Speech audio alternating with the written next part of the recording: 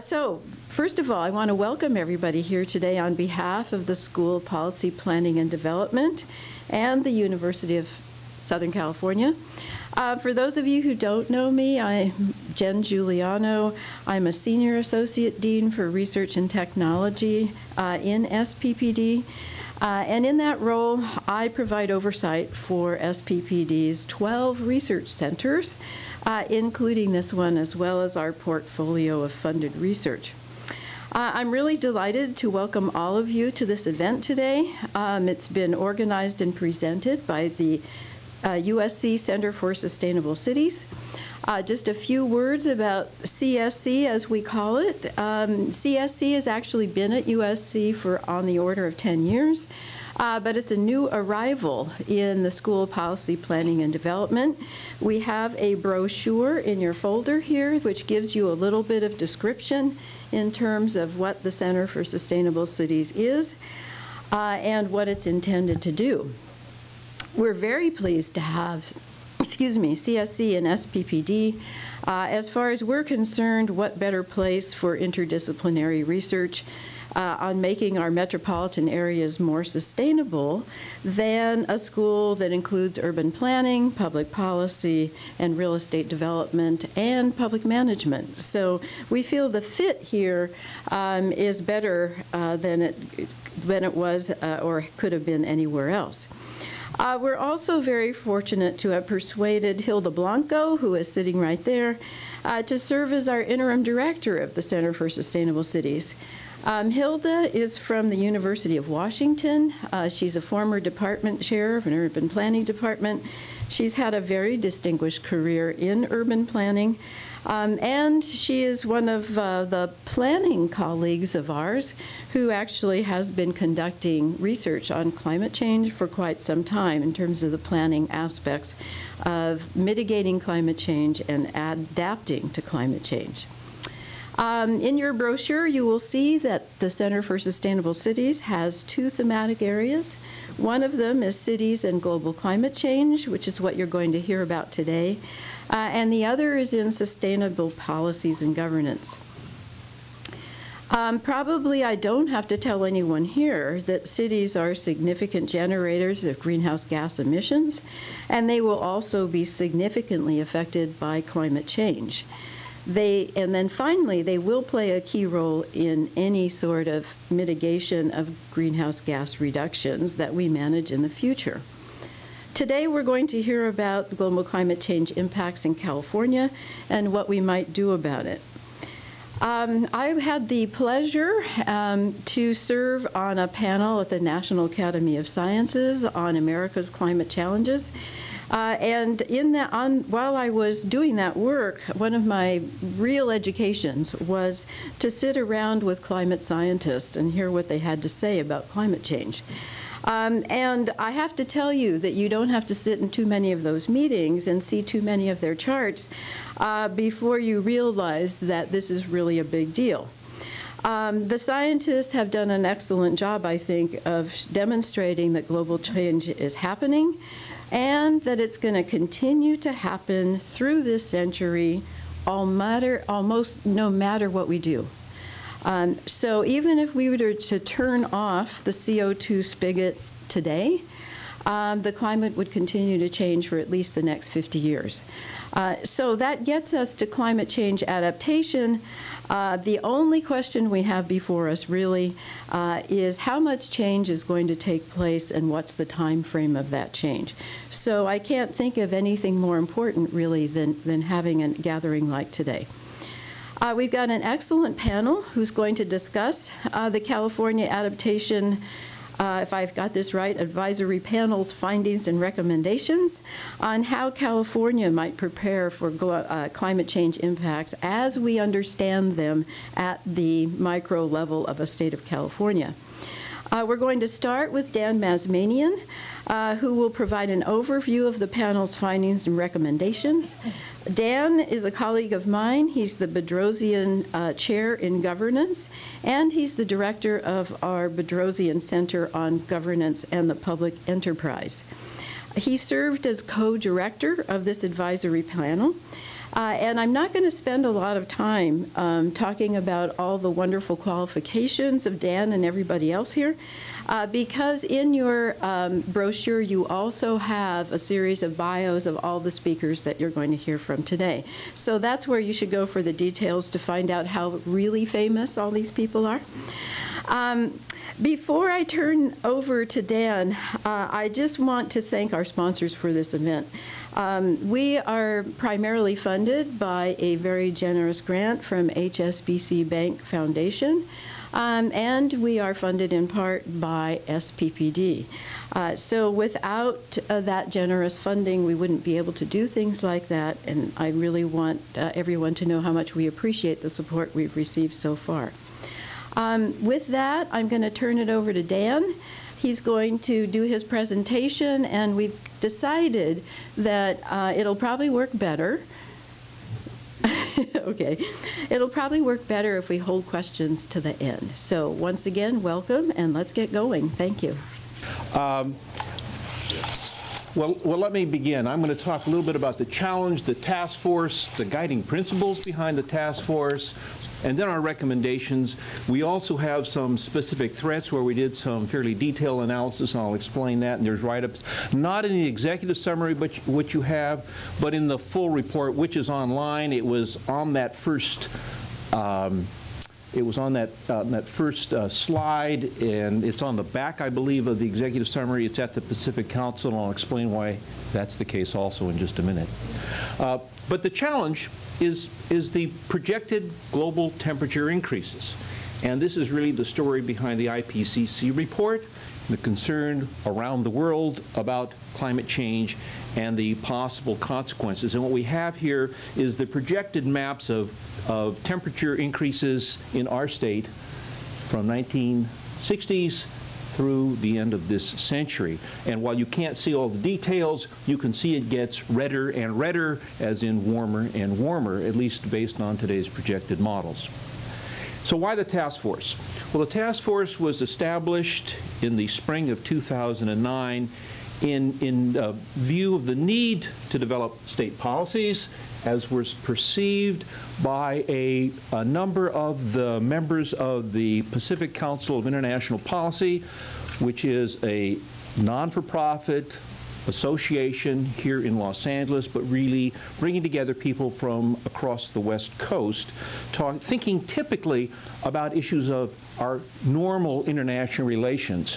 But members of the Pacific Council concluded that climate change is relevant globally, but also California has been at least a policy leader in a number of environmental areas, and this is one they thought they would invest in terms of an assessment of the challenges to California, the possible policy options as a model possibly for where others will be moving. To put this in context, by the way, if we go back to the summer of 2009, there was enormous hope that COP15 in Copenhagen would develop a mitigation strategy worldwide, and then the next issue on the agenda would be adaptation. But as you heard from Jen, and as we all know, COP15 did not develop the global international accord on mitigation, but that hasn't changed a whit the need to think about adaptation. So the considerations of the task force began with the science of climate change. What is there we need to know? It looked at the political and public policy context in California, AB 32, the recession we're facing, and prior to the creation of the task force, there had already been underway a group in the state, at state level under the Resources Agency, bringing agency leaders together to think about what they could be doing in terms of the adaptation strategy, and that report is out. It's the state's adaptation strategy. It was released in 2009 by the governor. The audience intended was policy opinion leaders, the public elected leaders.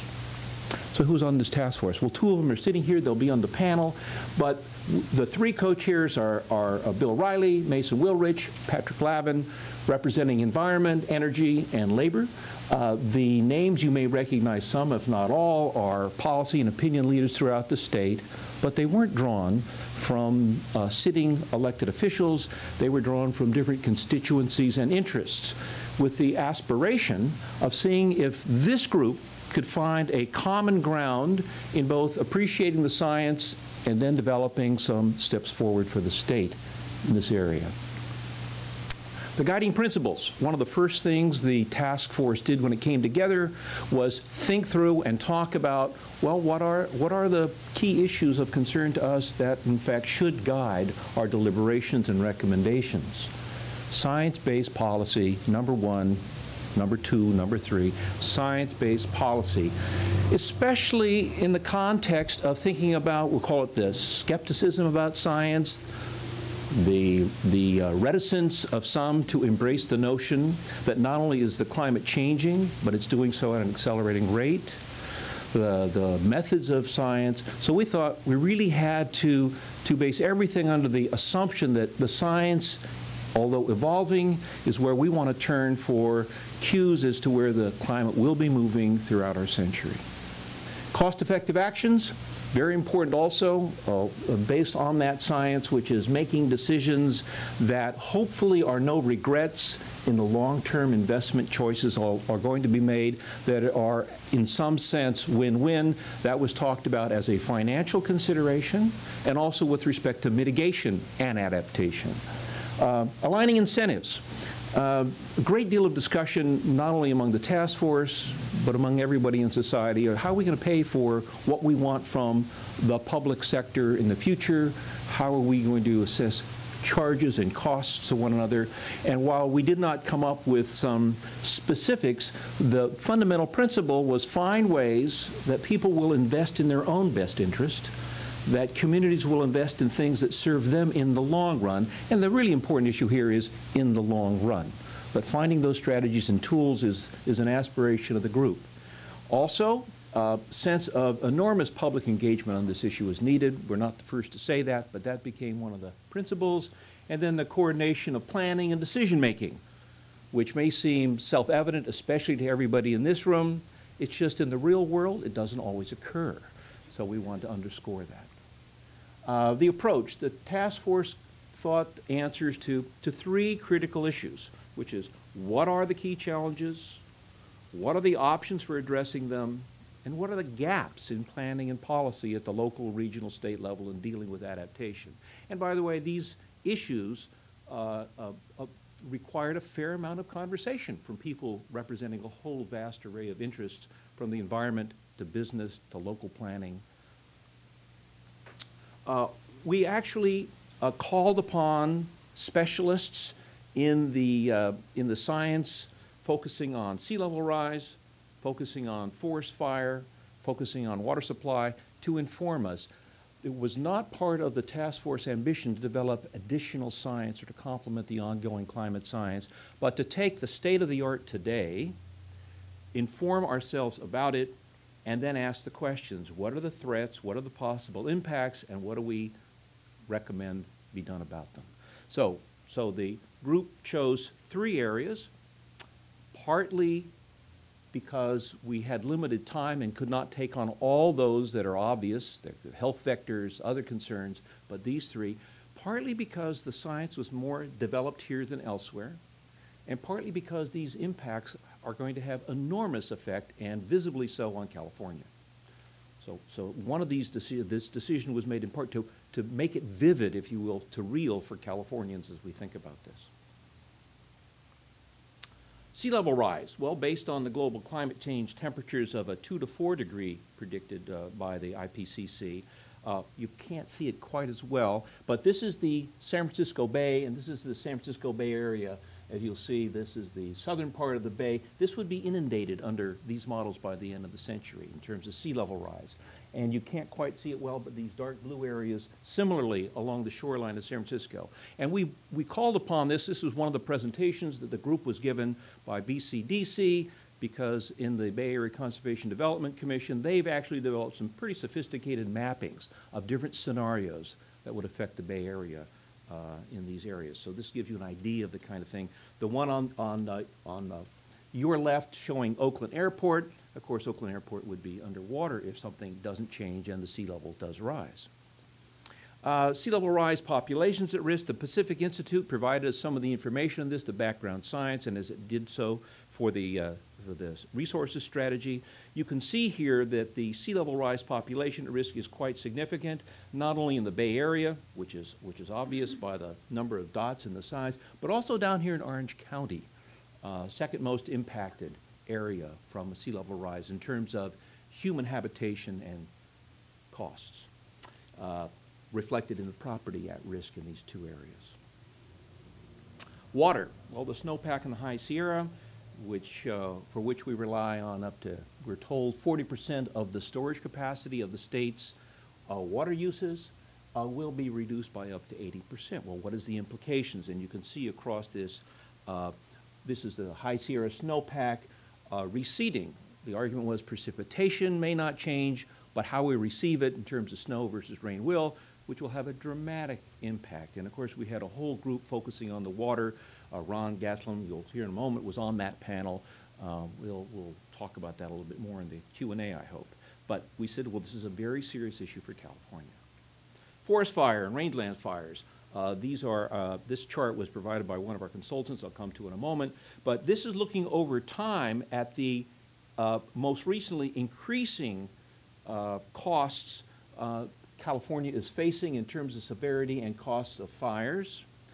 And this, which I hope you can see reasonably well, although there are different scenarios, this was the most dramatic we have in terms of the projections. And this takes us out to 2085, a wildfire scenario. And along the horizon here is the percentage increase in burned area, and the extreme red is 300 times.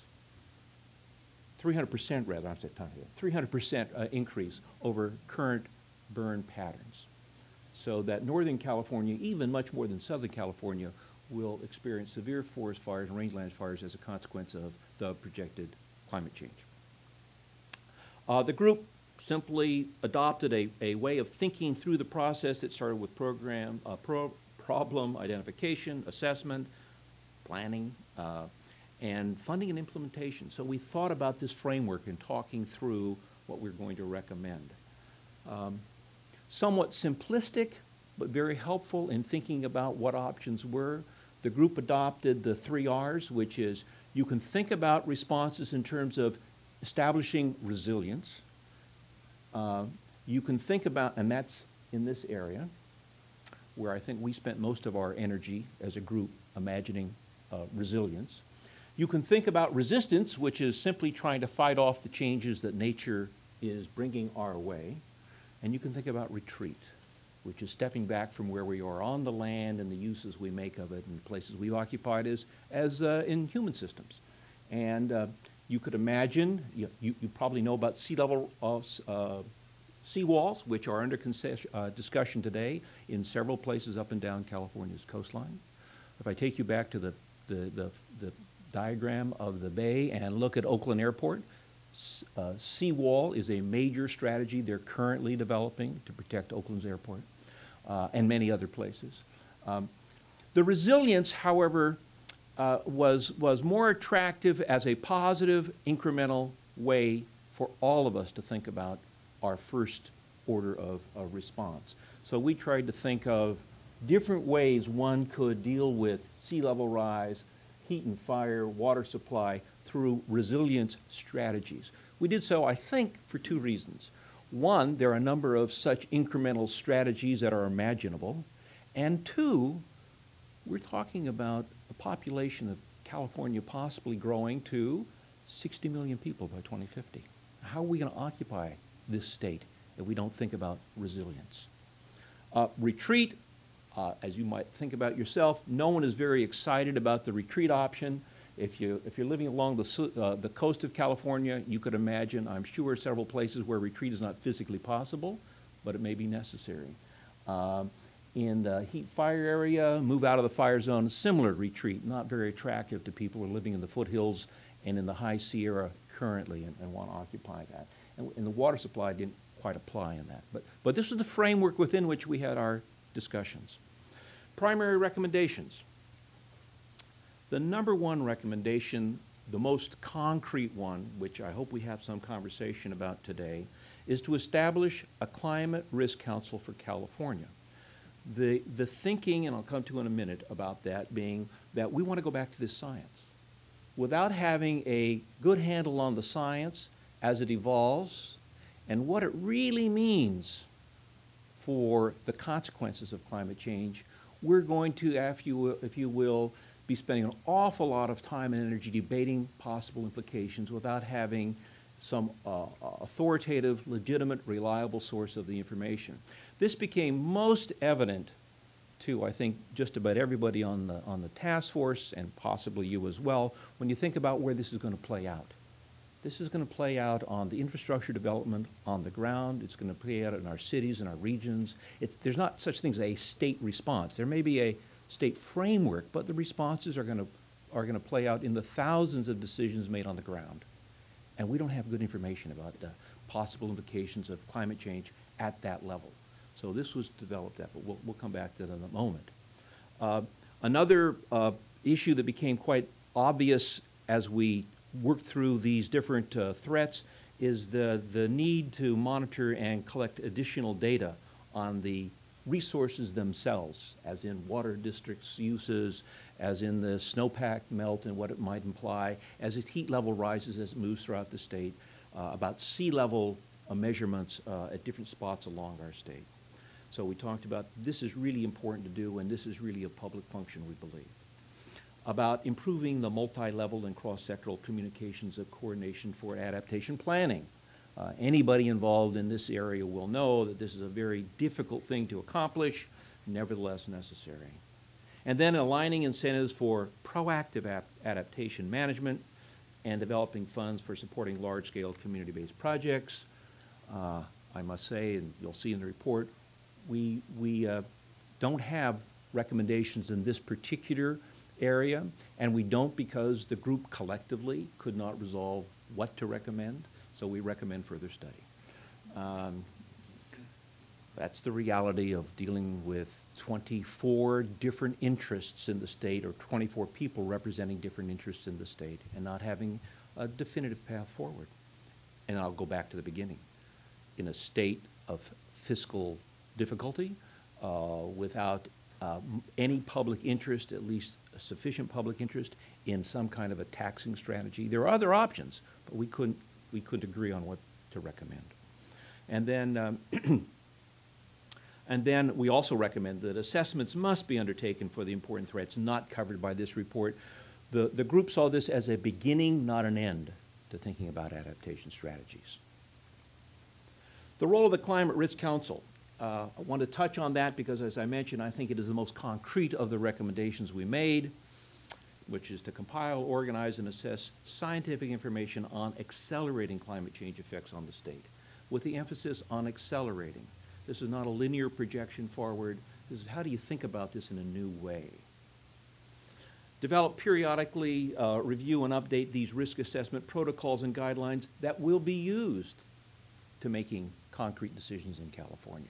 So that this is, in a sense, this risk, the Climate Risk Council's job is not simply to come up with a protocol and walk away, but to be the group responsible for changing, evolving, adapting as the science evolves, as our technologies for adapting evolve, as experiments, real-world experiments, are played out in the state and we learn. To conduct a public review, go through this, to advise the public entities and others about this, to be, if you will, a centerpiece of the state's go-forward strategy in adaptation. A second function seen by this is to develop the protocols for the kind of cost-effective analysis that the group believed is going to be necessary to complement the risks in thinking about large-scale infrastructure or long-term development projects for the state. I'm going through this quickly, but we'll get to the Q&A in just a minute. The governance issues. Well, we talked about several of them. Does California need a comprehensive adaptation strategy? Should it be outcome-based? Where should the locus of authority be? What should be government's role versus that of for-profit, non-profit organizations? You know, to what extent does this need to be comprehensive and required? Should land use, zoning, construction regulations be aligned? These were conversations that were held throughout the 15 months of the task force deliberations. We had subgroups as well as the full group discussions, and they all touched on these issues continuously. We didn't resolve them all, but I just wanted to share with you they were all addressed. Same with funding issues. Who should pay? How should the cost of that be turned into investments in the 21st century, the win-win strategies? What role should risk-based insurance play? And this was discussed extensively. Should a state local disaster fund or set-aside or trust fund be established? And to what extent should adaptation funding be predicated on the beneficiary pays principle? Huge issues that we in the state need to resolve. We did not resolve these issues. We discussed them, we brought them up, we aired them. Then we talked about additional and specific threats. We looked at sea level rise, and I want to come back to this because it's not in the executive summary. But if you go to the full report, which is on the website of the Pacific Council, it's www.pacificcouncil/climate change/report. It was on the first slide. I think it's on the back of the executive summary, because the full report is only available online. Freshwater supply, we talked about that at great length. The case studies in there are the groundwater banking in the Central Valley and the droughts in Australia, but came out with several additional recommendations that we need to think about. And then additional specific threat recommendations for forest and rangeland fire. Make resilience is the cornerstone of wildlife management. For those of you who are not familiar with our strategy and CAL FIRE strategy historically and the federal government's, we have put most of our funding and our effort in terms of dealing with forest fires into resistance. That is, putting out fires. Not resilience, which requires a very different kind of vegetation management and forest level management.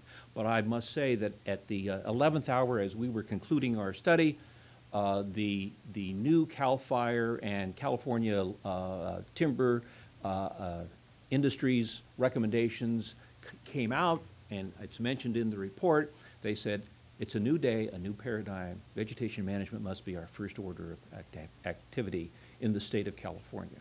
It's going to be a very, very labor-intensive, costly task to move to vegetation management, I assure you.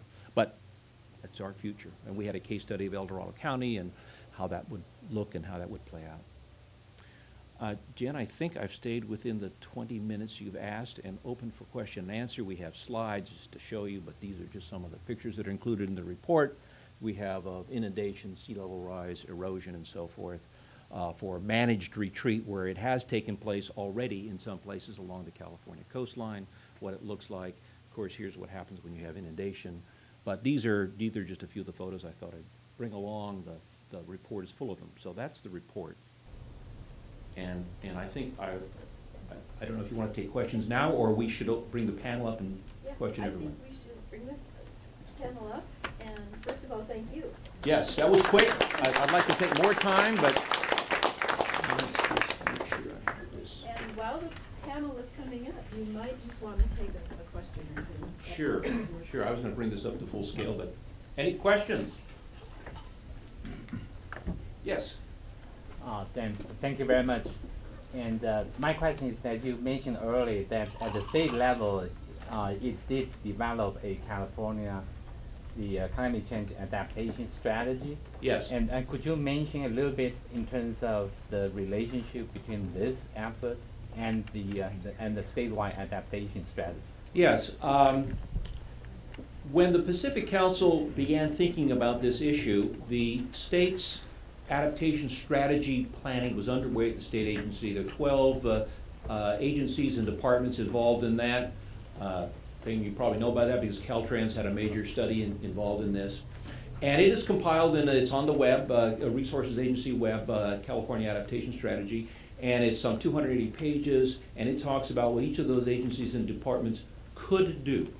Their mandate from the governor under an executive order in 2008 was, what should the agencies and departments in the state do in anticipating climate change? So that's their adaptation. And it's a lengthy list of many very good suggestions on what to do.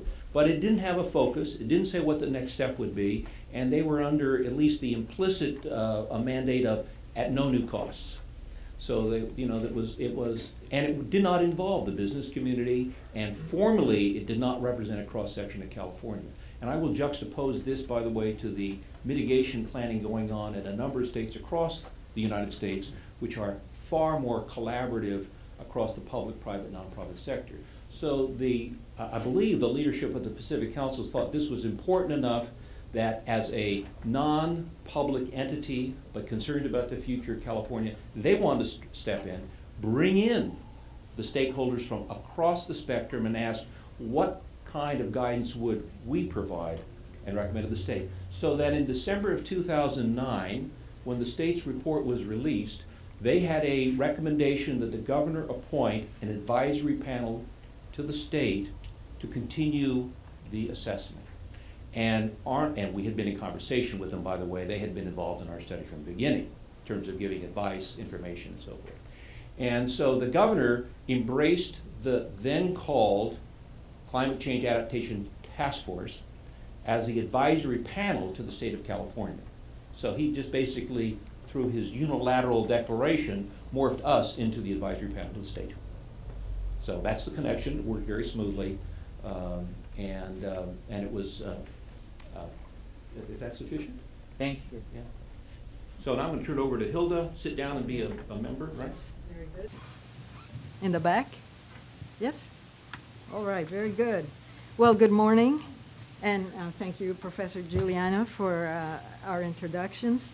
And Professor Mazmanian has provided a great overview of the report that was published on November 22nd. As the director of the Center for Sustainable Cities, we were very eager to hold a forum on this report because it is not a report by the usual suspects. It's not a report by a government organization or a scientific body, but by a distinguished group of leaders from various sectors across California who typically focus on international affairs. So this is a report from serious people with strong representation from the business community, and we thought without an axe to grind, not particularly partisan on this subject, so that it represents a growing consensus that climate change is real and that we need to prepare for its impacts. We are fortunate today to have two members of the State Advisory Panel, Lee Harrington and Ron Gastelum, to share their views from the standpoint of the organizations that they represent. And altogether, we have a terrific group of panelists representing leadership in public, private, and the nonprofit sectors. We thought it was important to have an opportunity for Southern California leaders to respond to the findings and recommendations of the report, since the report was a discrete project of the Pacific Council, and if it has any chance of having its recommendations implemented, it must rely on wide public support. As moderator of the panel, I am going to first introduce the panelists and then provide initial questions to get a dialogue going. First, the panelists will get about 5 minutes each to make brief remarks about the organization they represent and the organization's views or work in general about climate change. Since we're fortunate to have an impressive panel, I will make sure that each panelist gets a chance to respond to the general questions that I pose. Now for the introductions, and they're going to be brief since you all have fuller bios in your packets. First, I'm going in alphabetical order. Katherine Perez is the Executive Director of ULI Los Angeles. She has a diverse background in private real estate development, transportation policy, and urban planning. She has worked as VP of Development for Forest City Development, founded and directed a nonprofit to foster greater participation in transportation and land use issues, and was a deputy to the mayor of Pasadena on these issues. She's currently an adjunct professor at USC with our School of Public Policy, Policy Planning and Development. I forget the acronym sometimes. So Ron Gastelum has a law degree from UCLA, and he has focused on environmental municipal law with a particular emphasis on water, waste management, and energy. He served as CEO of the Metropolitan Water District, and upon his retirement from the district in 2004, he helped form a new Southern California renewable energy supply company. He has been Executive Vice President of the LA Area Chamber of Commerce and is currently the Vice Chair for Public Policy on the board of the Chamber. Lee Harrington is Executive Director of the Southern California Leadership Council, a high-level business leadership group. He previously served as Senior Vice President of Operations and Support at the Southern California Gas Company, the nation's largest natural gas company distributor. A former president and CEO of the Los Angeles County Economic Development Corporation, and also the World Trade Association, Los Angeles, Long Beach. And in an earlier life, he was a real estate developer. Mary Leslie is president of the Los Angeles Business Council, a business organization that advocates for Los Angeles business leaders on key issues that impact their businesses and their communities. In her previous role as deputy mayor for the city of Los Angeles under Mayor Richard Jordan, Ms. Leslie was responsible for the mayor's business development programs. Prior to that, she was deputy director of the U.S. Small Business Administration, where she oversaw the Northridge earthquake relief dollars for Los Angeles. Finally, right next to me, Jack Sahl has a doctorate in epidemiology from UCLA. As Director of Environment and Resource Sustainability, Dr. Sahl is responsible for the development, strategy, and implementation of Southern California Edison's sustainability programs for internal operations. And this includes activities related to energy and water conservation at Edison facilities. He's a former research scientist and founder of a consulting company, and Dr. Sahl has published over 30 scientific reports and has worked around the world. Jack currently holds a position of adjunct professor at UCLA School of Public Health in the Department of Epidemiology. All right, so now you're convinced about our distinguished panel. So I'm going to start with the general question for each of our panelists, and we can begin with Jack. Do you agree with the findings and recommendations of the report? Which ones would you highlight or give greater emphasis, or are there things missing from the task force report, things that you would have liked the task force to recommend or to focus on? Yes, Jack. Thank you, Hilda. I think that the congratulations, of course, are in order in getting the report to where it is now. It's always a key landmark to finish a set of work so that you can start the conversation. So I think the main emphasis that I would point to from my perspective would be the forestry issues and also then the change in the water issues. The forestry issues are compelling to us because there is a very important set of initiatives with regards to renewable portfolio standards in California and obtaining electricity from alternative sources. And we think that there's a real opportunity for biomass to meet some of this need. And this has the joint advantage of forestry management changes to support the development of electricity generating stations as part of biomass. So the intriguing roadblock, as we've been working with the U.S. Forest Service and others, has been the very issue that you mentioned, which was forestry management issues of how much emphasis should be put on taking biomass out of the forest as a fire suppression tool. If you can turn that into a fuel source for generation facilities, I think you begin to hit two issues at the same time. So I thought that's an intriguing issue. And the main thing that I want to emphasize on that, however, is a real need to gain coordination on policy between different entities, both at the local level, the state level, and the national level. because oftentimes there are paths or solutions that we could be a little bit more aggressive on, but the policy setup currently doesn't support that. And so I think while I haven't read the full report, I have focused on the executive summary, and I know that the real fun details are always in the part that I didn't read. I think that I'm sure that you probably didn't hit as hard and as effectively as you can, because nobody ever does, the disentangling the policy issues that we face in these kind of areas. The second emphasis that I would put on this would be the issues around water. As you know, generation of electricity from hydro facilities is an important part of California's greenhouse gas reduction, and also going forward, if the water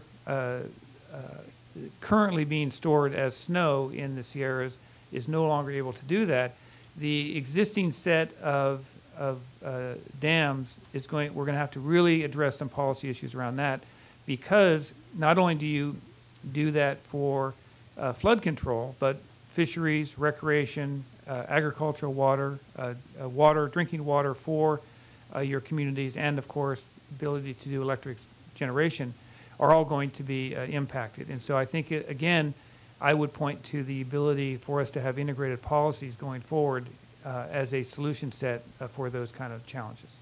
So those would be the two areas that I would highlight right now. Thank you. Thank you very much. Katherine.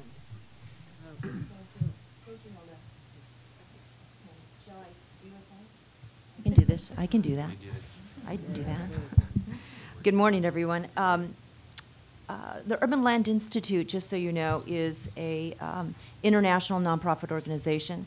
We have about 28,000 members worldwide, and what our simple mission is to do is to advocate for the responsible use of land and to support the creation of livable, thriving, sustainable communities. So it's a very simple mission, but a very it gives us a lot of opportunity to expand our work into areas of climate change, transportation, infrastructure, things you wouldn't think of when you think of our members, which are mostly real estate developers and private sector interests.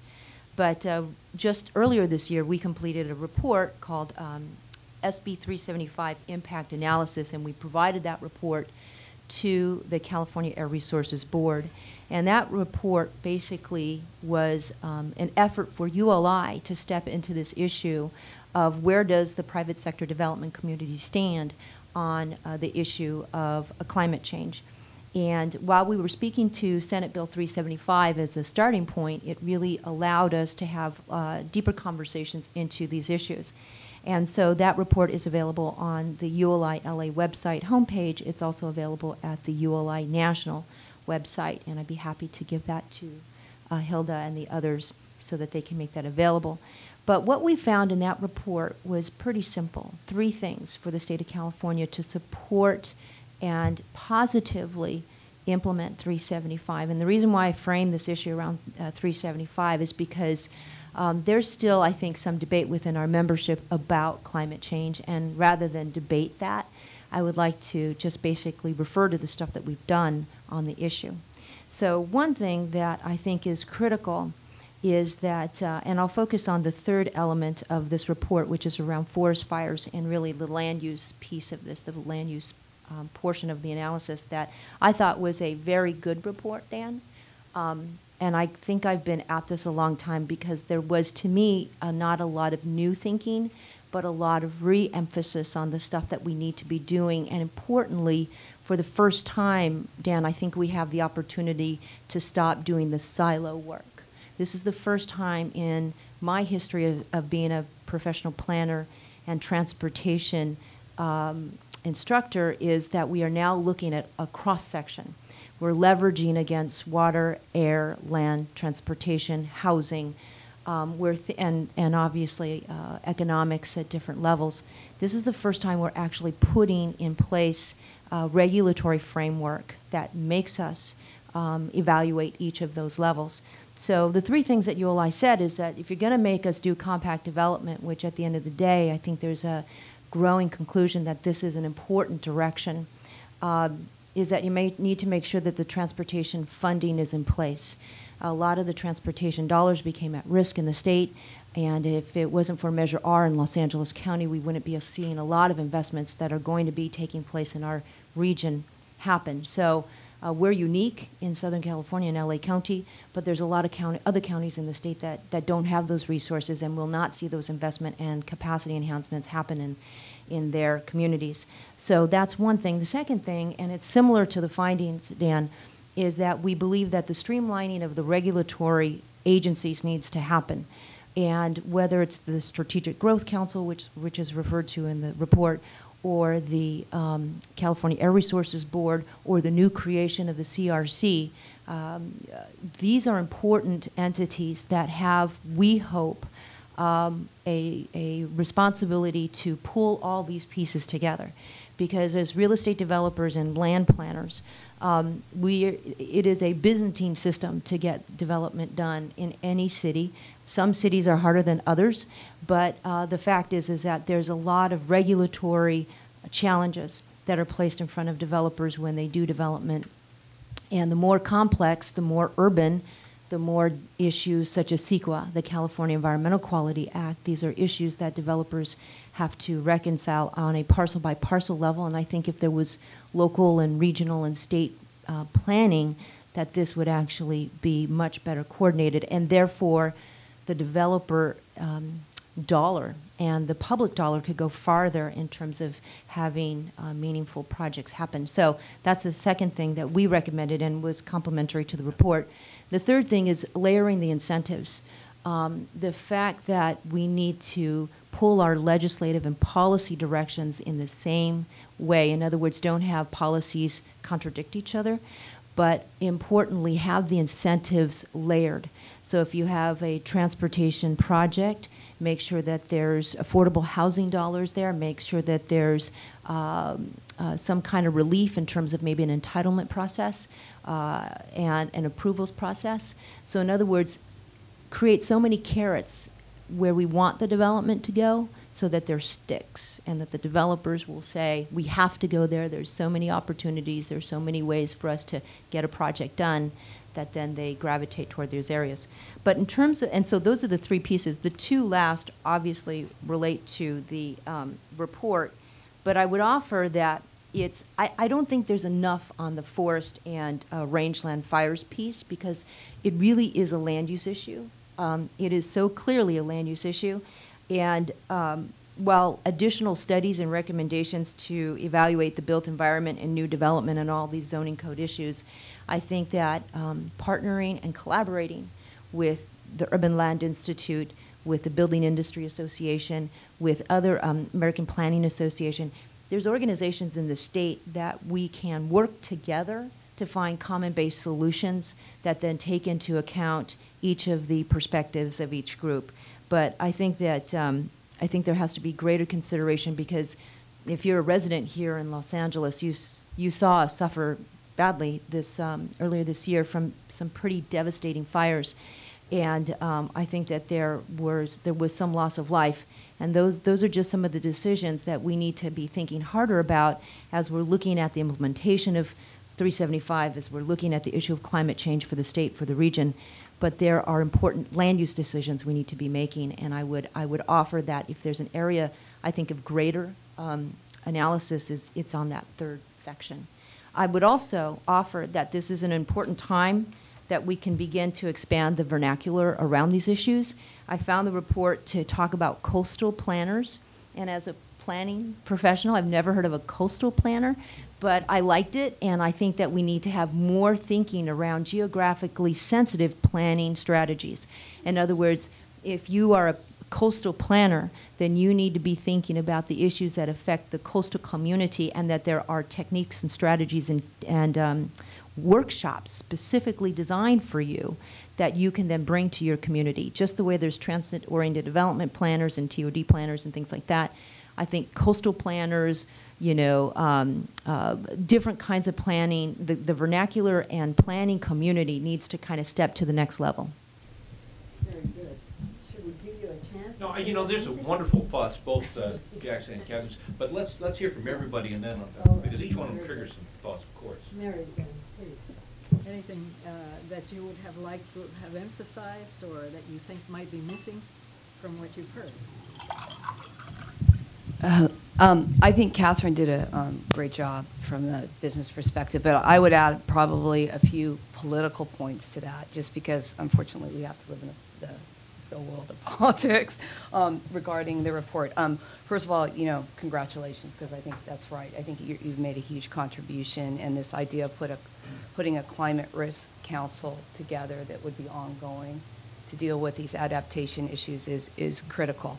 For our organization, I think we would love to bring this report to our organization and to have it vetted by our members, because our members are going to have perspectives of commercial, retail, real estate interests, and many of them are going to be owners of properties that are going to be underwater, apparently, based on your report soon. So, whether or not they believe your scientific findings or not, they might enjoy seeing what the report has to say for real about what's going on. Because, like Katherine, I think the good news for the Los Angeles Business Council, and for those of you who are not familiar with it, it's been around for 75 years and really was based in helping UCLA, that other institution, develop over in Westwood. And so we have a very education-based mission, education and advocacy, which differentiates us. And we tend to do a lot of research. And we've done a lot in the area of sustainability. And our basic position has been that green business is good business, and that adapting to new climate conditions is just a business opportunity. Now, we are unique perhaps sometimes in that attitude, and sometimes it's a hard thing to prove, because one of the things that struck me about all of it was in this mitigation adaptation scenario, where is the entrepreneurial adaptation, right? That you need market-driven solutions to a lot of these issues, because the challenge is you don't have the money to buy your way out of all these problems. So that means full engagement with the business community and residential homeowners. Now, in Los Angeles, we have painfully lived through some very poorly presented financial propositions regarding how to meet our utility needs for both energy and water. Now, we have to do a better job communicating. See, I'm looking at Ron Gastelum, because he and I have worked on this. So I would argue under this whole public engagement portion of your report that the old-fashioned polling and thinking through language around how you bring these adaptation strategies to the general public and to elected officials is critical. I mean, we are painfully aware of it in something that we're doing here, which is just sort of a simple idea of how we would scale solar in the city and county of Los Angeles, which seems so intuitive given our natural resources, but difficult to do. So those are, I think, a few of my initial thoughts. Okay, Lee. Thank you. Yes. My issue wasn't addressed. My dog wouldn't hunt. The Southern California Leadership Council is a group of CEOs from throughout the region, joined by the 4 former governors, really trying to work out what I would call solution paths for problems like this, quite frankly. And at the end of the day, and I think it's been alluded to, business likes as much certainty as it can get. And what I wanted to be answered was, how are we going to pay for this? And we talked a lot about it, and we came up with some directions, but no ultimate recommendations other than further study, with a couple of perhaps focuses. Let me tell you a little story about, I live in Santa Barbara, and the community that I live in was a kind of a unique coastal development where in 1975 a few pieces of infrastructure were put in, including 3 beach cabanas, 2 of them on the bluffs and 1 up on a hill overlooking the coast. One of them still where we put it in 1975, and the other 2 aren't. In fact, the sites aren't even there anymore because the cliffs eroded during El Nino, and we had to, in an emergency basis, move a couple of cabanas very quickly, a couple hundred yards back, so that we didn't have to move them again in a few years. So this is a very real issue, and I tend to think in terms of real estate and the issues that relate to use of the land. Let me just give you one more Santa Barbara story. About 18 months ago, some of the people who I think would call themselves coastal planners. I think surfers are the ultimate coastal planners because we plan storm by storm, but, and that's why I'm there. But some of the coastal planners decided they wanted to string a red ribbon along what they thought would be the new coastline in about 50 years. And they started stringing the ribbon, and all of a sudden the community fathers and mothers said, get that ribbon out of here, because it started marching up State Street and a lot of other parts of the community. And of course, that was a kind of a shocking visual statement about the sort of information that this council wants to develop as common knowledge, if you will, for the people of California and quite frankly for the users of the land in California.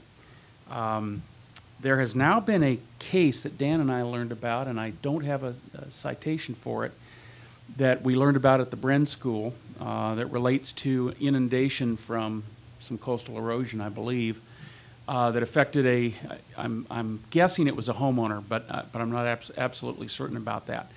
But it had to do with the right and ability to rebuild in the inundated area. And I understand that the court, and this must be at a superior court or municipal court level, struggled mightily and kind of came to the conclusion that, well, yes, you may still own that even though it's underwater, but you may not be able to use it anymore. And I'm not sure that's where the ultimate decision on this issue is going to come out when you come to realize what mean high tide line means in California in terms of things like the state's ownership versus private ownership. All of this is very uncertain right now, but with a lot of dynamic in terms of the information that's going to be developed as a result of recommendations like this. And I think what I would put on the table for everyone is, can the policy move faster than the practicality? And I say that in this sense, that those in Santa Barbara who may want to redevelop or develop new property that's somewhere between that ribbon and the ocean may run into lenders who are no longer willing to undertake the loan because there's too much uncertainty involved, in which case they're probably going to see if they can find someone in the insurance community who will provide the lender with the insurance protection to make the loan on the property. And at some point, the insurance community is going to realize that there's too many miles of coastline to start providing that sort of insurance for without some new rules. The ultimate issue is who is the insurer of last resort.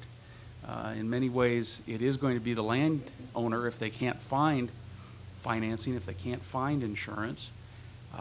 My guess is that California is not going to be able to be the insurer of last resort, although some people are going to want to make them the insurer, and I'm not sure the federal government's going to be the insurer of last resort. So how are we going to pay for this? Before we go on, I will just make a quick comment because Lee did bring it up. One of the sessions we held, just information gathering, was at the Bren School of Environmental Management at UC Santa Barbara. And it's, for those of you who haven't been there, about as idyllic a public facility as you'll find along the coast, as they sit right on the beach at Santa Barbara. And their concern, of course, was about sea rise.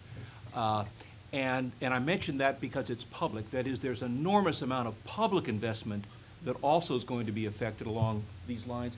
And what the incentives are and how we deal with that is really even more difficult to think through than the private sector strategies. And actually, that's why Lee was saying, I don't know if those of you have heard him, his issue hasn't been addressed. He constantly said, good, now let's think through constructively how to move forward and cover the costs here.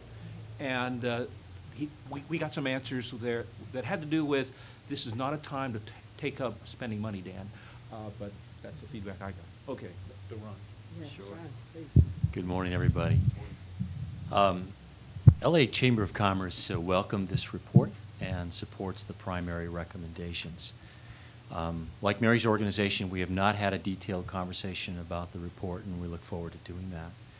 I think the value of this report, from my perspective, is that because of the diversity of the group, the experience of the group, and because we decided not to get into the science per se, but to get down to the practicality, we really took a big step forward for this state to to take us into the practical world, even if we're just asking questions. And that's a lot of what we're doing in this report. The business community will respond much more directly to that practical discussion. I think if you did a poll of the LA Chamber or the business community in general, they'd be like everybody else in this country and this state, aware of potential climate change, not overly concerned, maybe not even convinced. And I know for certain that our businessmen are not going about their daily business and thinking about their investments in terms of climate change, with the possible exception of folks that are in the renewable energy business, or like me, I've got a water conservation business, and so I'm thinking about this all the time. A couple of observations, more specifically about the business community. I think there is a real concern about how we implement public policy in this area and what it means to our competitiveness in the business world and our competitiveness in the state in its entirety. Concerned that there is not enough emphasis among policy holders or policymakers in keeping us competitive. Concern about CEQA, already feeling that CEQA needs to be dialed back or refined in some way, and then you layer on climate change with the uncertainty of how you incorporate that into the environmental review process. A great deal of concern about that in the business community. And of course, cost. Who are the beneficiaries? How do you define them? Who's going to pay for these things? We're seeing across the board that public that are already sort of invested in their infrastructure or their entitlements are not anxious to pay for what they perceive as somebody else's problem. So big issues there. My background is in water. A couple comments about the report on water. Climate change, it's interesting when you talk to folks in the environmental community. The response initially was, at least I think for many, well, conservation is the answer. All the things that the environmentalists want to see changed in the water world are then justified by climate change. And then you talk to the water guys, and the water guys say, yeah, let's build some more dams. Let's build some more canals.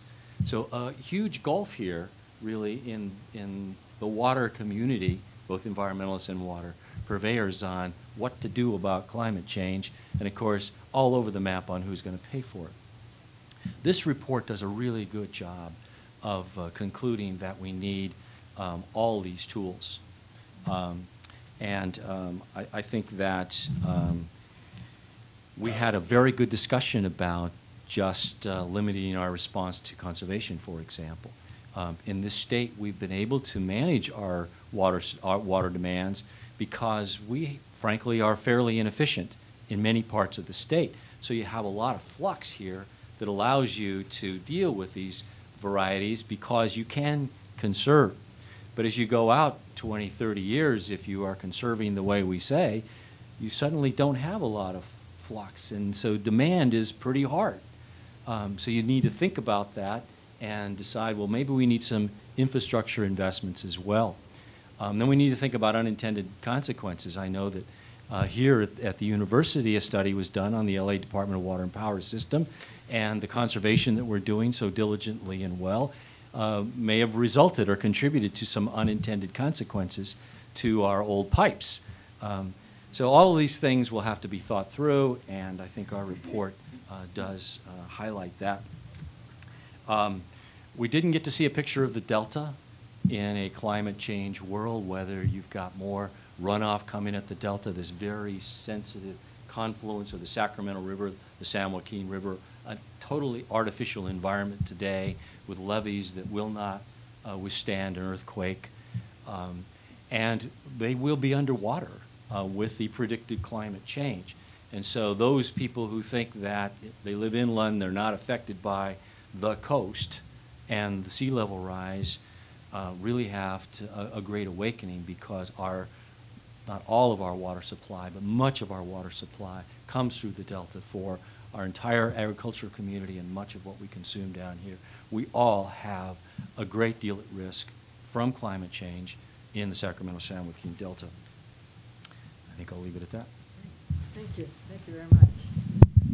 That was a very thoughtful responses. I wonder whether now you can begin to think about some of the threats in particular, sea level rise and so on. I think Katherine started thinking about this and how it affects how it might affect your particular organization. And I know Jack also talked quite a bit about forestry, but there may be other issues as well. And if you can take a few minutes to address how you think some of these impacts will be of particular concern to, let's say, Edison. Well, under the risk of being non-responsive to the question, but I think at least I am, so we can argue about that later. I think the biggest risk to an entity like ours is lack of prioritization and not finding value in the proposition. You say, well, where's the money going to come from? And I would say to you that the money's going to come from us finding a business value to address this issue. So as a principle, I think that is a guiding light for us, because that's from running a business, that's what keeps us successful. So is there actually a value proposition for us in California on this? And I say absolutely there is. And if we don't get it right, then we're really going to have real cost. But if we get it right, then I think that we'll have served our function as running businesses. Well, the key to that is going to be prioritization of what, and prioritization includes not only what you do, but what order do you do it in. And I think that's going to be the real challenge for us, is to find the order, to get the order right. And policy integration is going to be at that doorstep. And so those are kind of my views of where we are. I know it's a little high level, but I think that to me really engages the conversation about where we think our key interests are. We can waste so much money in California because we have been blessed with so much, but we don't have enough now to waste on this, because the sense of urgency has to be here now. I didn't mean to interrupt, Jack. I think one of the things, obviously the real estate market has been suffering and will continue to suffer for a number of more years until we actually climb out of this recession. But if somebody doesn't have a job, then they can't rent a unit, buy a unit, or lease a unit. And so for the real estate community, jobs has become a very important thing for us. And so one of the things that ULI is looking at is infrastructure, and kind of retooling some of our development communities or development groups and sectors around infrastructure. And public-private partnerships and the opportunities to kind of look at our current state of infrastructure condition, and understanding that those are areas of opportunity and growth for the real estate market, whether it's institutional facilities or public works facilities or whatever kind of infrastructure system that we need. We also consider housing as part of infrastructure, but certainly we won't be getting to that till the market recovers from where we're at right now. But I think Jack is exactly right. One of the things, we just last week had a meeting with former Governor of Vermont, Howard Dean, who said he's right in the mouth of this whole thing in Washington, and we're trying to get a sense for what is going on in Washington vis-a-vis California. And so infrastructure is a very big issue, and how we prioritize our infrastructure investments is exactly what we're trying to figure out. So is it in transportation? Is it in water systems? Is it in these? And actually the report does talk a good deal about the social systems, the social infrastructure that we have not been investing in. And so to us, it's jobs. And then that means units sold, rented, or leased. So for us, it's all part of a very important economic development cycle, and helping our public sector colleagues understand how to leverage the private sector community, and how our private sector entity can reinvent themselves while they go through this kind of downturn in the real estate market.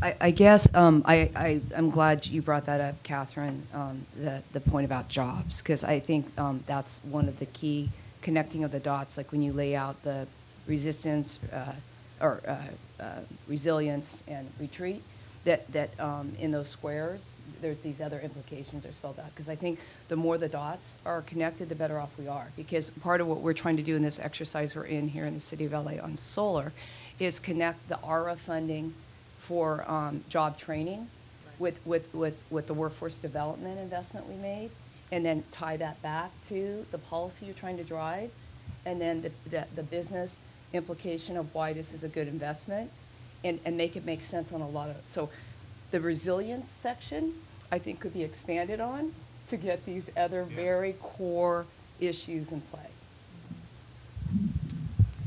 I think the issue of prioritization is a very important one. I think we did have some agreement that at some level the beneficiary does have to pay. And business value is certainly one measure of that. If it's a business use, if it's a personal use, it's a personal value.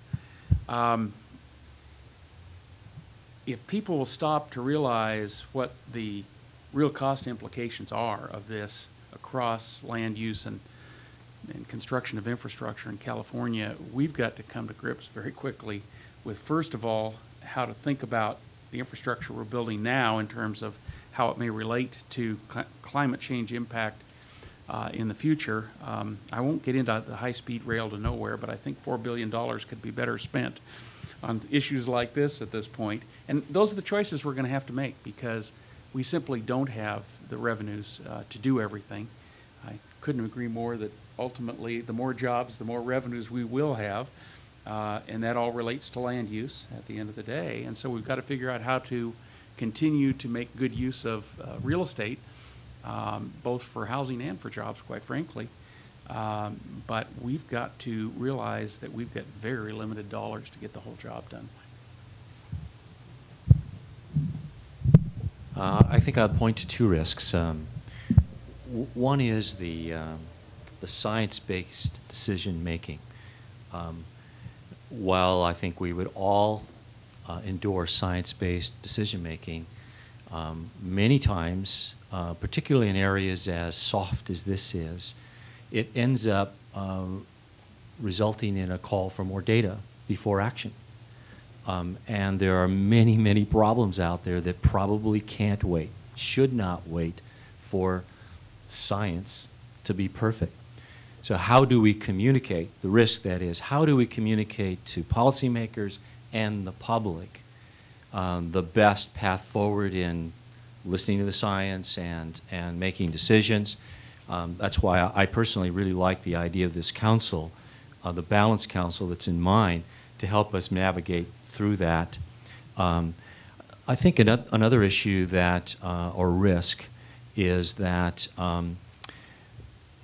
maybe this is a challenge to the educational community, that policymakers at the local level, the state level, just don't get it, that they're not sufficiently educated on how to grapple with this, that they won't make the right decisions.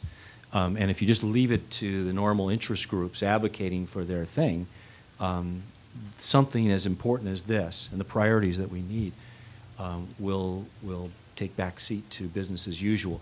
So huge, I think, risk that the educational community doesn't have the means or the focus to recognize that that's a big risk right there.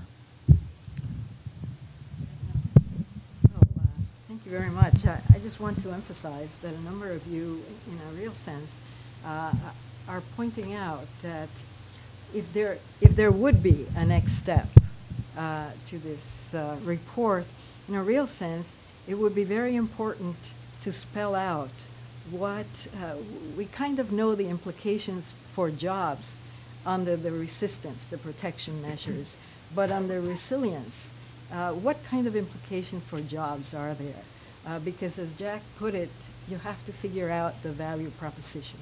And definitely for California today, jobs is number one at this point.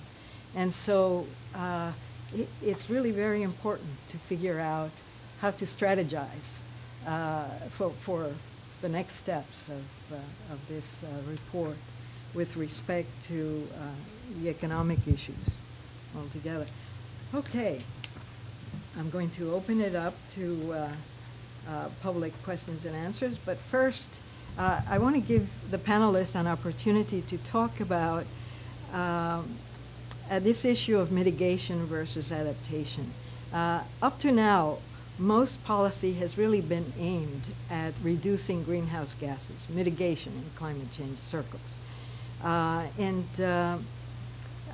wonder if you could discuss from the perspective of your organization whether it has taken a position on mitigation and how you see those efforts related to this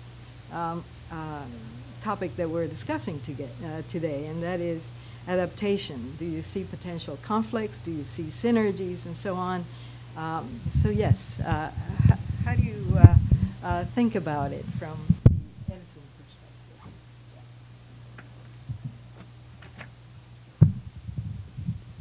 You know, we're fully engaged on the mitigation issues associated with either the generation of electricity, the renewable portfolio standard, or the way we operate our fleet, or our commitment to engage in electric transportation, which is going to be a game changer for us, both as running electric utility, but also in California.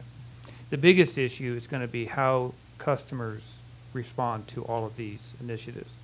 And that's going to be the wild card for us in terms of that, both on the price issue and also on the behavioral changes associated with all of this stuff that we're proposing. We're hopeful that through aggressive energy conservation, that while the price of electricity will go up, the bills won't. But that's a bet. I think the biggest concern I have is that as we look at, and this is where I welcome the report the most, as we look at the issue of mitigation, our scientific colleagues are pretty unambiguous that we're going to blow right through, you know, we started off at 280 parts per million in the atmosphere of carbon, and we're going to blow right through 400, and we don't know quite where we're going to end up. But you don't want to put a mitigation strategy in that has this illusion that you're not going to have climate heating, because you're just going to waste your money on those extra mitigation activities. It's akin to, you know, so I think having the dual debate in parallel between mitigation and adaptation will likely, if we do it right, end up in creating more rational mitigation strategies, or that the target for mitigation will actually be more reasonable. That's my hope. And so if, and I think creating a council like you recommended could help achieve that. The bad news on mitigation, or the distressing news on mitigation, is that California, no matter what we do, has a pressing small impact on climate heating because it's a world issue, right? But on the adaptation part, we actually own our own role, you know. So maybe there is a path forward that's actually a little bit different in the sense that whereas others will, as it relates to the overall climate, we should and are doing our part and leading on that. But on adaptation, we actually own our property and own those impacts. Well, in terms of land use, the mitigation opportunities are already in place. I think the sustainable community strategies that each of the MPOs, the metropolitan planning organizations, have to create as a result of Senate Bill 375 is a perfect tool to get at to get at the land use issue and the component in terms of greenhouse gases and mobile vehicle exhaust and pollution. So one of the things that that we have been looking at is essentially how to have the SCSs address a lot of these issues. So working with the Metropolitan Planning Organization here, the Southern California Association of Governments, directly to have them understand how the real estate community and planning community is thinking about these issues. And it's important to know that the SCSs are going to be rolling out over the next, 3 or 4 years. And then there's going to be, after the 4th year, a reevaluation of those studies and those strategies. So what's nice is that as we begin to increase our understanding of technology, whether it's fuel cells and other kinds of energy technology, whether it's we move into desalinization, which is another thing that we were talking about in the report. And there's a lot of new technology that's going to be coming online so quickly that I think that the SCS is for land use, and certainly when we're thinking about compact development and how as we kind of grow smarter and more sustainable, that those are already in place. It's already there. The market, what's funny is that we said in our analysis that the market was already moving toward more compact development anyway. People had their day, if you want to get a single family detached unit at the end of a cul-de-sac in the Inland Empire, that's fine, you could do that. But if you wanted a affordable loft in downtown next to a transit station, that was a little bit harder to do. So we needed to actually balance out our development. The market was already moving in that direction. Our younger population and our older population was looking specifically for those new offers, and simply the market had not yet met the demand. So I wanted to say that in the new market reality of real estate development, there's going to be the lending institutions and the debt that's going to be allowed is not going to support, I think, unsustainable development. I think that there's a new awareness from our lending institutions about these issues, and while they haven't figured out what that means on a balance sheet yet, they are figuring out that sustainable green development, a LEED certified building, is part of their kind of business principles as well. And so I would offer that the lending community is getting there. They aren't fully there, I'll be honest with you, but they will be getting there. And by the time we come out of the real estate cycle, we will, I think, have a much more educated lending industry. But I just want to close with, I think that we're hearing a lot of similar things, that there is a time that, as Jack was saying, that we are at the precipice, I think, for the state of California on the front end of this.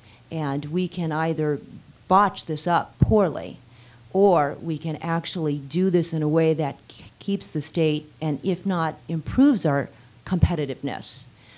Yeah, the money's not there, but I think if we get stuck on that, then we'll never start. And so I think the investments need to be thought through, and we'll figure out how to pay for it. Maybe it's Australian money, maybe it's Chinese money, or maybe it's, but we're going to figure out how to do it, because that's the ingenuity that Californians have. And so I look, ULI is trying to be at the front end of that, and we're certainly trying to add our voice to this issue.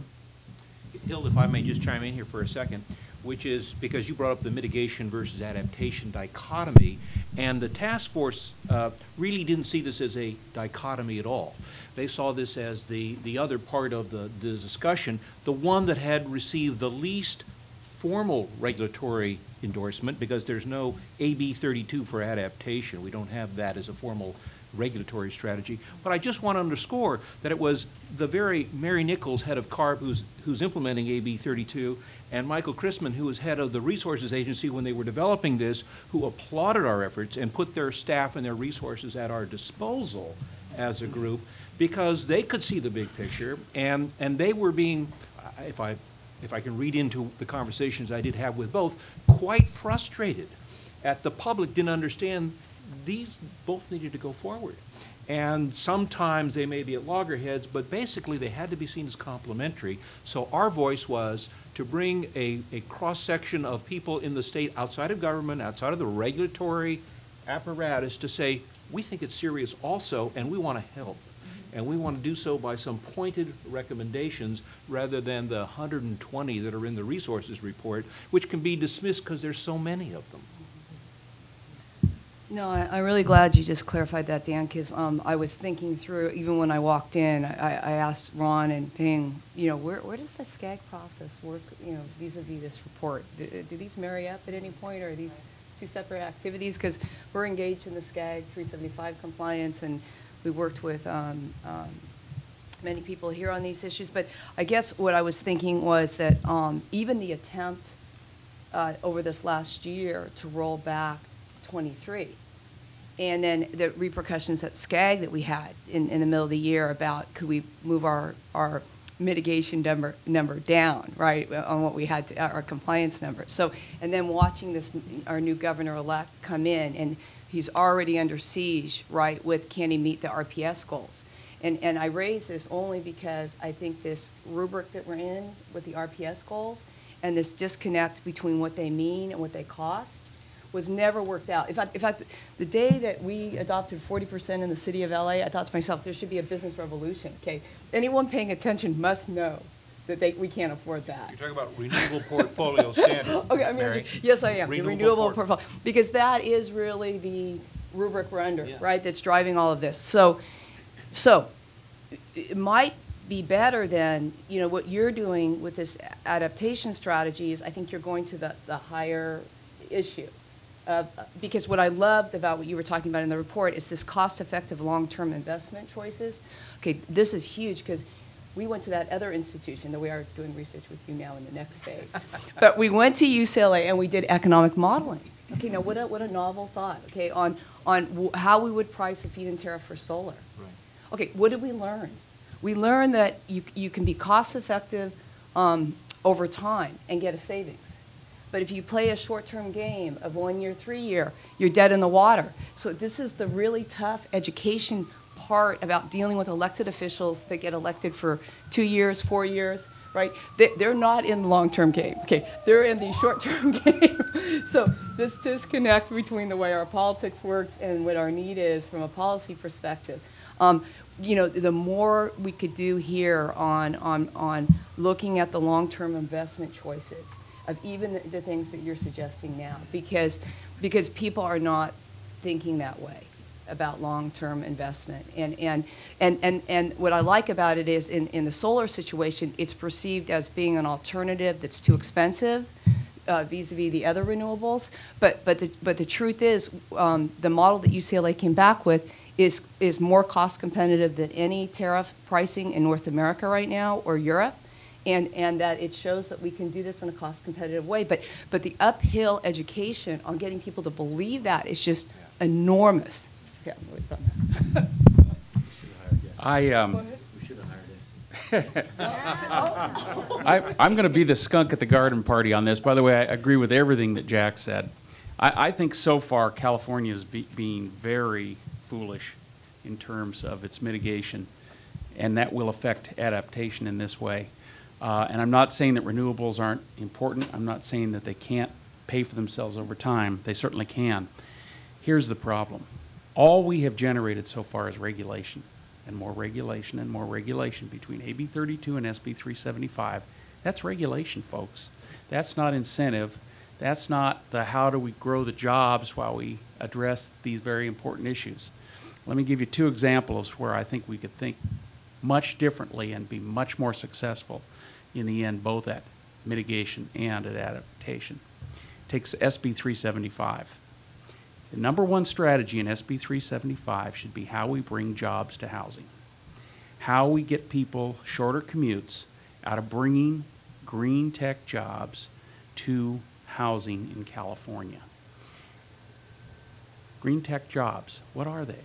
Well, we better decide what they are, and we better decide that they're not just solar panel installers, but they are in fact all the people who develop, research, produce the products and applications for tomorrow that will achieve the climate change reductions that California wants to be a leader in. Now, that doesn't mean just measuring the emissions of production in California. It means attracting to California and incenting and building a green tech economy that generates products that are sold to the world and ultimately reduce the greenhouse gases. Now, I'm afraid Jack's right. I don't think we're going to do this fast enough, and I think we're going to have to live with the ultimate issue of adaptation. Another example, $4 billion for a high-speed rail, or $4 billion to create a green trade corridor that moves goods over land through the ports of LA and Long Beach, rather than through the expansion of the Panama Canal, because every container that moves through our ports reduces the greenhouse gas that would otherwise be caused by hauling it through the Panama Canal. So double bang for the buck. The ports need to modernize, they need to green. At the same time, we can save and create the jobs that are related to international trade, to wholesale trade, that actually support the manufacturing base that's here by having a jobs policy as part of mitigation, and ultimately that will pay for through the taxes that are paid by people who have jobs and who can pay the higher cost by the way of renewables, by having a vibrant economy. We're not working on the economy, folks. We're working on regulation right now.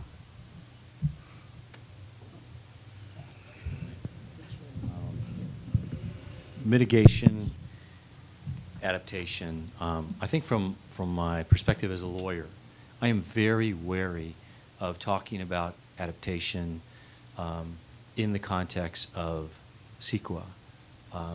We're down that road already, but so many times CEQA has been used to stop projects. And we frankly need a whole lot of new infrastructure. So if there's a way to go down separate paths, or perhaps to characterize to the public and policymakers that what we're talking about with adaptation is the priorities, the priority setting that we talked about earlier, perhaps we can find a way to not get drawn down in what I think is going to continue to be very difficult, and that's this discussion over what CEQA ought to be. I think it will delay adaptation if we end up going that path, perhaps as just sort of a trailer on a truck that's already headed down the road, the CEQA truck. I just want to offer one thing. In ULI, one of the big issues we found in our report of Senate Bill 375 was that this was a perfect time to look at CEQA because it's one of those regulatory constraints that is cross purposes to our new stated goals. CEQA is one of the biggest issues for developers who do infill, brownfield, transit-oriented development. One of the biggest challenges is to go into an urban built environment site and to find a whole bunch of stuff from the previous century that you got to deal with, and it's a major constraint. And so one of the biggest issues we raised in our report was that CEQA has got to be looked at, whether it's CEQA reform or reevaluation of our priorities, but that has got to be one of the important next directions that the state takes in terms of the implementation of the legislation. Thank you very much for a very thoughtful discussion. Now we can take some questions from the public. Okay. Do I need a microphone? Right behind you.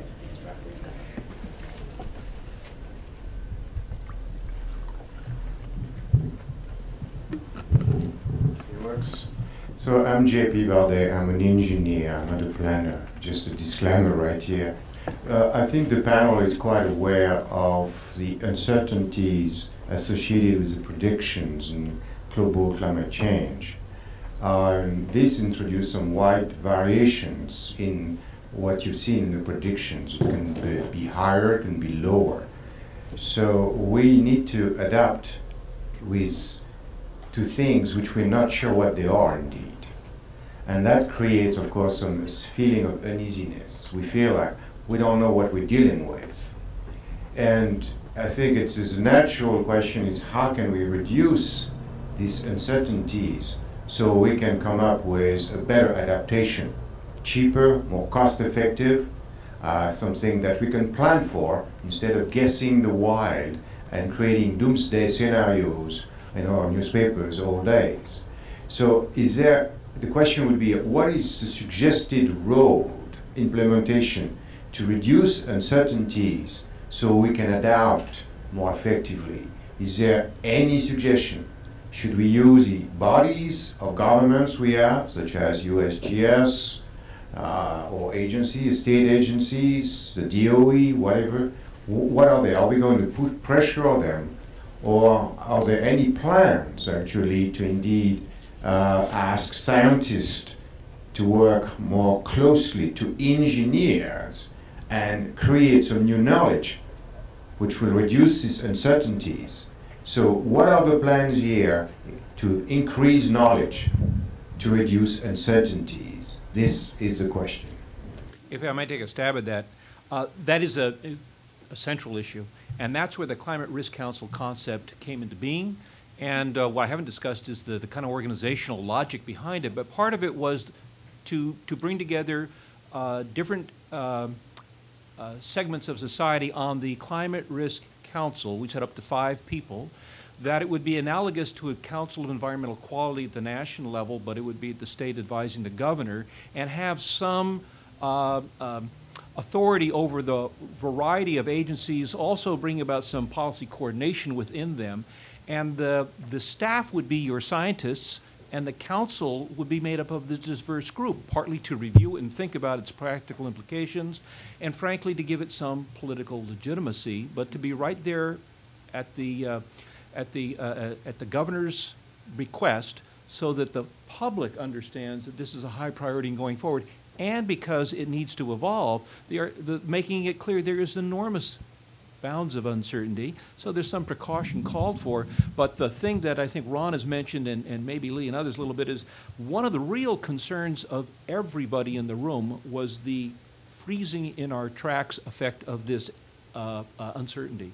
And this came from the environmentalists concerned about habitat protection and species, and those concerned about CEQA having another layer of, or giving other ammunition to simply say we're not going to do anything until we get precise knowledge, which we will not have.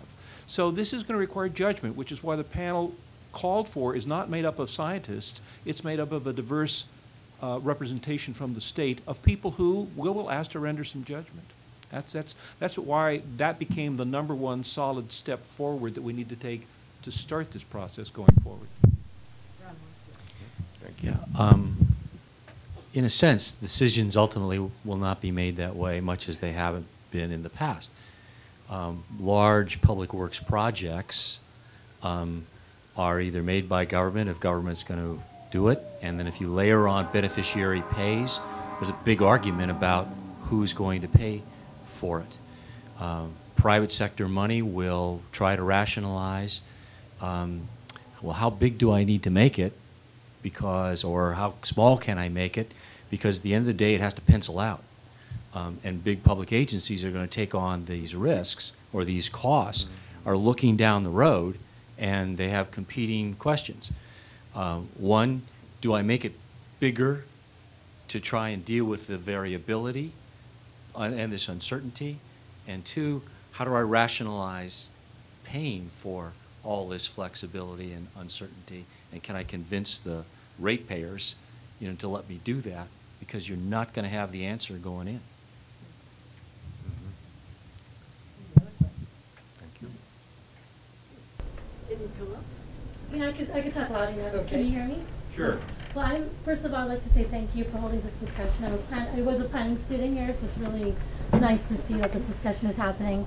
I actually work for a public utility right now, so this is probably more a question geared towards Jack and Lee. With CARB, with the RES standards, with the CEC and AQMD being the permitting sources for building renewables, how do you get the 3 agencies to really work together so renewables can be built? As a public utility, and I work in the resource planning department, I won't say which one, it's really difficult to get renewables starting from the ground with transmission being built in a reasonable amount of time to meet the guidelines that the state of California is setting up. So how would you start the dialogue for the 3 agencies, the CEC, AQMD, and CARB, really working together so this could start? That's Jack. Everybody wants to speak, but Jack is going to speak. Well, actually, I think it's working pretty well in California. We have the RED process, which is a process over the last almost 5 years now, which is designated corridors for transmission. And we had to turn the PUC policies and CEC policies on their head. Previously, you had to have generation sited, and then you'd build transmission to it. Now what we do is we build transmission to areas, and generation is now put in those areas. That's a substantial difference. And the Tehachapi area is the best example right now, where we have a transmission line, what we used to call a transmission line to nowhere, because it literally went to a big part of land up in the Tehachapis. But now, as it turns out, it's a transmission line to solar and wind generation.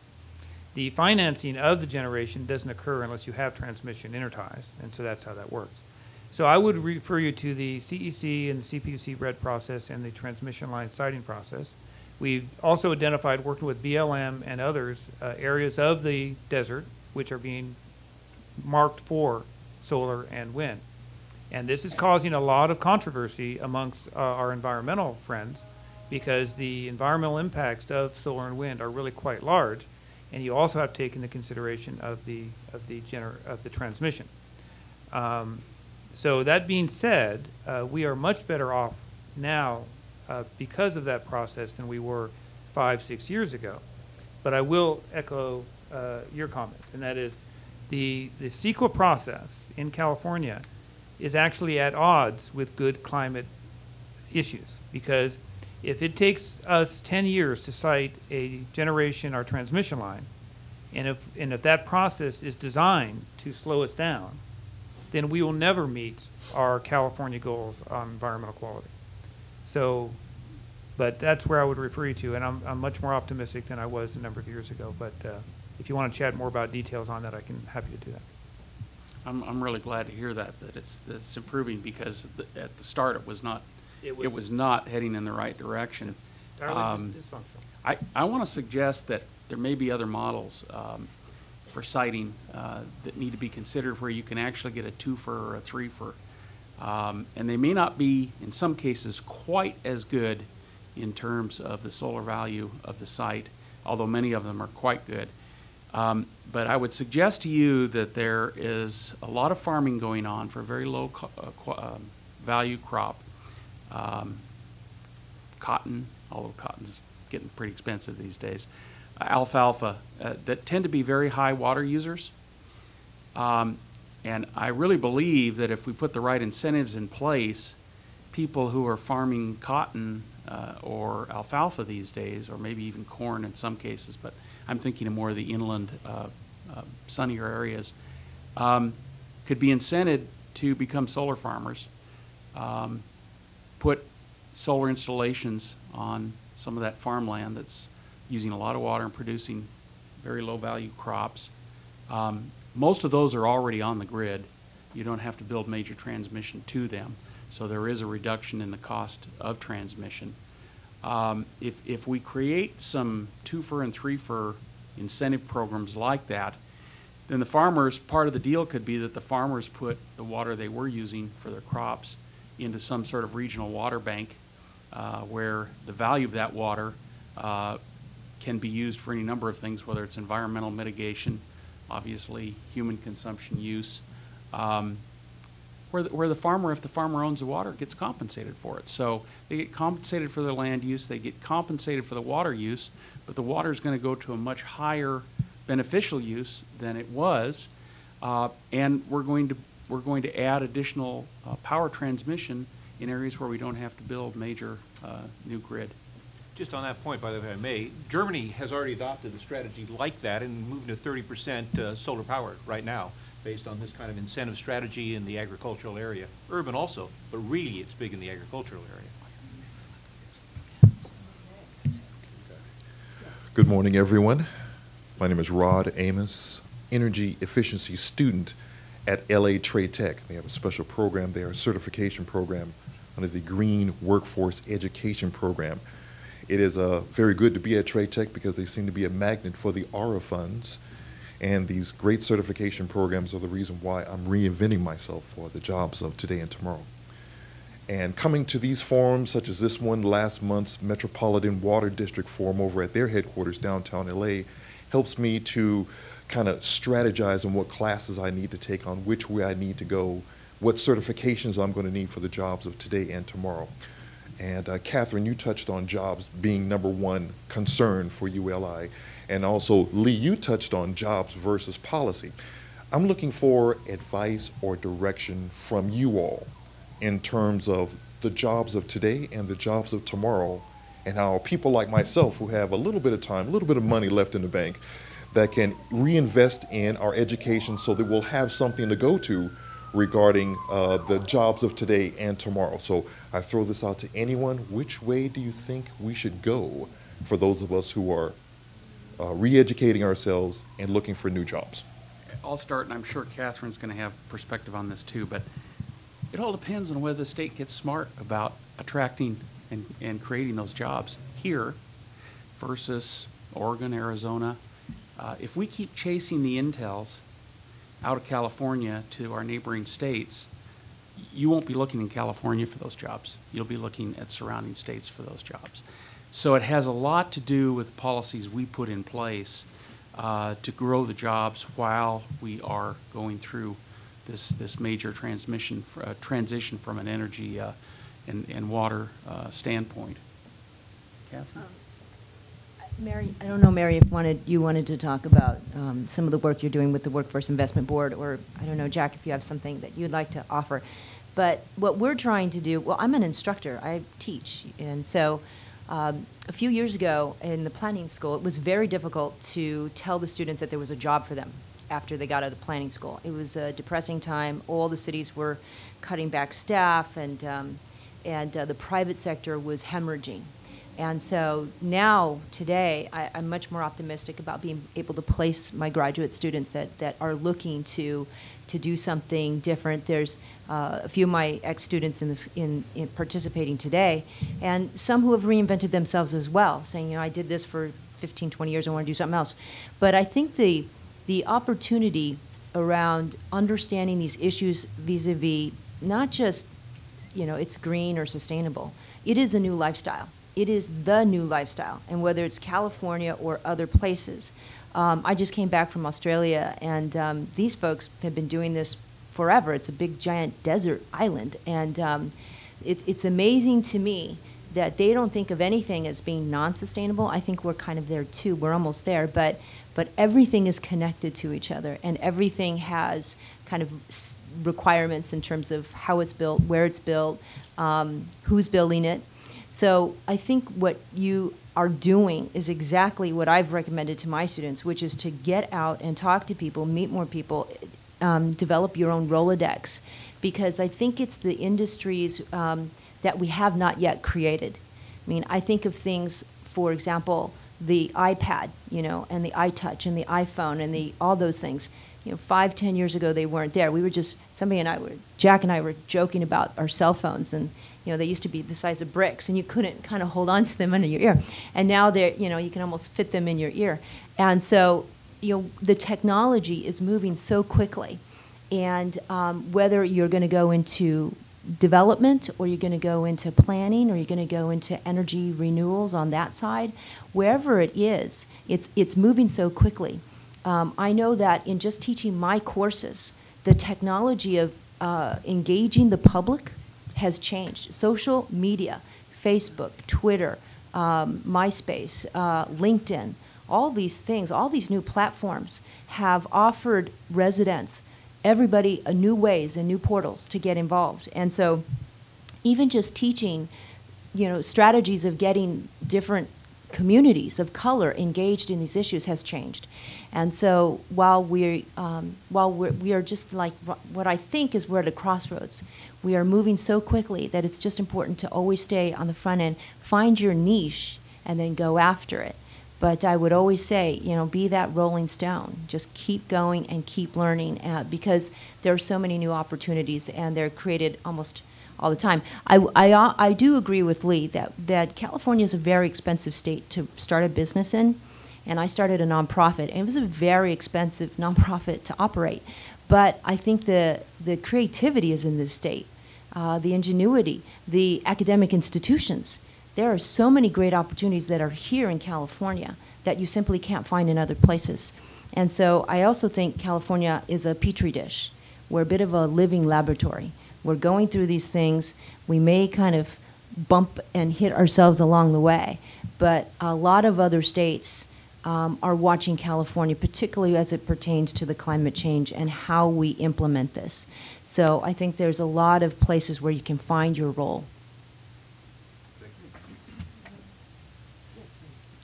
Yes, my name is Pin Chen. I'm with the Southern California Association of Governments, and I appreciate very much the opportunity to attend, and congratulations for the great effort as well as the report.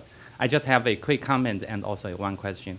The quick comment is, it was mentioned earlier, the sustainable community strategies under SB 375. And even though as of today, it has been viewed probably almost exclusively as a mitigation strategy to meet the target. But my personal vision for that is that it is also an excellent place to incorporate the adaptation strategy. And as the members pointed out, and also I think we talked early, I think those two really goes hand in hand. It's really an integral component of one holistic strategy. So, and in Southern California, that we are actually scheduled to adopt the sustainable community strategy in the next 16 months. So essentially, the strategy will be developed within the next 9 months. I think many of you have been participating in that. So if you would like to participate in that, we will actually having the workshop throughout the region in the months of February and all the way till June, and to develop the first round.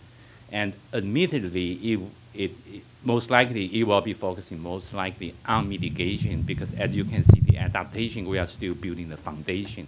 And this is just an excellent start.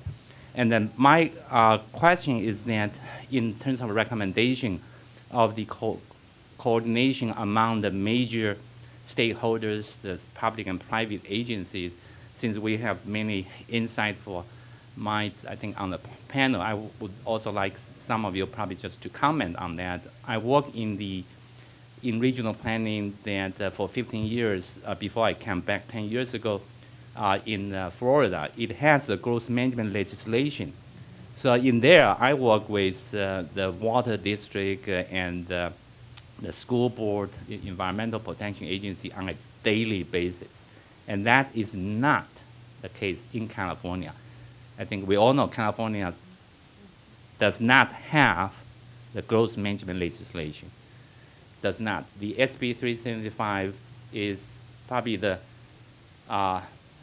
close to the beginning. I would not even say that is the beginning. So, and some of you, I think, have a lot more experience in public and private sector. So, so this is just one question. I think if any of you could provide some comment, I would really appreciate. Thank you. All right, since we have come to the end of our time here, if anyone would like to provide some brief responses to this. I will just simply, you're on target. That's why the group has insisted on this, although we did not have a prescription. And it is very difficult in California, and it's easy to see, it's hard to deal with. I would just say, just anecdotally, we had several conversations with people involved in SB 375 planning as to whether or not our group should explicitly recommend that adaptation be insinuated into it as a requirement. And I will just give you very quickly what happened was I was on many of those conversations, and the conversation always went along. We worked so hard to get SB 375 enacted. We're struggling so greatly right now to get it implemented. Please don't lay on another requirement. So we get to the end of the conversation, and I would always ask the seemed to me obvious question. I would say, well, do you think we should include adaptation?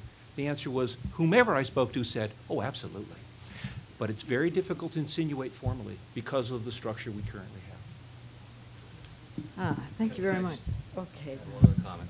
I think the smart money, when they make investments, will incorporate adaptation. But our job is to educate people so that they can make those judgments. Okay. Very good.